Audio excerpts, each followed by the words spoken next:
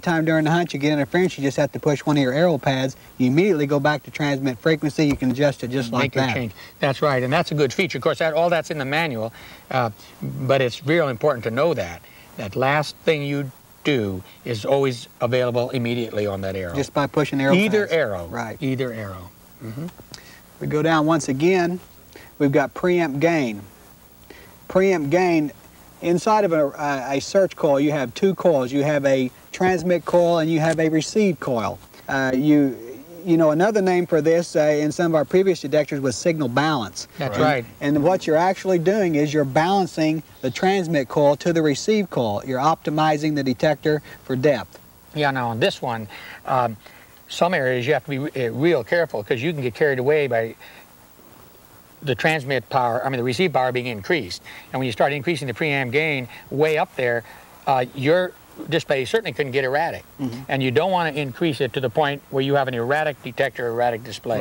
Right. And we mentioned this earlier, this is what I called signal balance. I think I used the term signal balance because I'm used to it when we had the transmit boost low or off. When the transmit boost was off, we used the preamp gain to get back some of that depth. Right.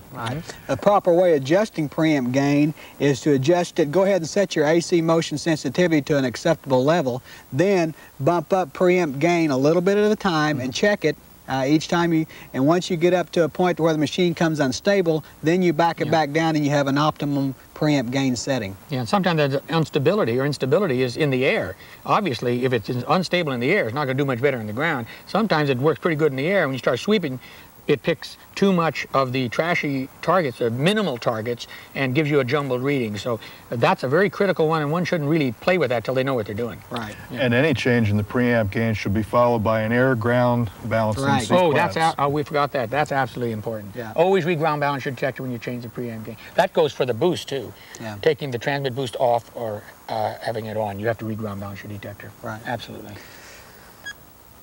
If you see, we're finished now. It's gone back to the main menu, so we've covered all of the pro adjustments. Let me just emphasize that this detector is already set with preset programs, so don't feel that you have to immediately start utilizing all of these options. You know, it's going to work just great for you under most conditions in the preset program, so don't feel the pressure immediately to learn all this stuff. Learn them at your own pace. That's right, and one thing too, I don't know if we did mention the fact that it scrolled through all of them. You can jump basic options or pro options, and then each category on your main menu, just go to the audio or just go to the signal or just go to the discriminate. But if you want to, as we were doing for convenience here, just using the arrows going, they're all tied together now. They weren't in the old Spectrum. Right. And so you can go and toggle with that arrow through the entire list of options, from basic options right through pro Just options. keep pushing that down button. It'll take you through every one of them. That's and then if you go all the way, you're back at the beginning again. Now all that's left is go out and buy yourself a new detector. And that's done because people enjoy the hobby, and this machine is fun to use. Yeah. Getting in there and adjusting some of these options balances the machine to what you want to do with it, and it's just a whole lot of fun. And remember, as you said earlier, you can't hurt anything. No. These things are all in the detector. You push the wrong button, you haven't hurt anything. Turn it off, turn it on again, you start. You can't do anything wrong permanently. Once you've made changes to either the basic and/or the pro options, you can store those settings for future use. From a search mode, press Menu. Press Enter at Preset Programs. Use the arrow down control to go to the custom program position you wish to store your special settings in. And press Enter. You are then given three choices. Load loads the settings that have previously been stored in that position.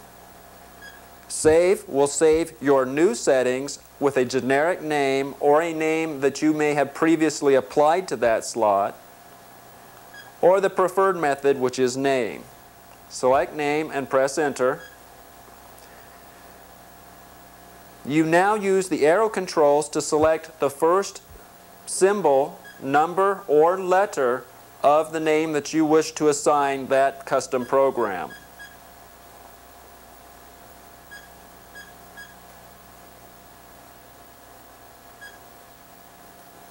Then press Enter. You then use the arrow controls to select the second digit of that name that you wish to apply.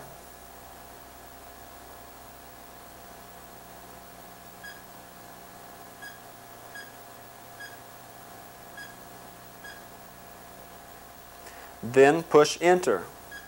You may then select the third digit, or if you want to leave a space, simply press enter again. Once you've fully assembled the name that you wish to apply, press menu. You could then turn the instrument off and that program would be ready for you the next time you went to use it, or you could press enter for load, air and ground balance, and continue to use the detector using those special settings. Our thanks to Oregon State University, the Campbells, and the Spectrum XLT test team. For more information about the Spectrum XLT, contact your local dealer or telephone toll-free 1-800-547-6911.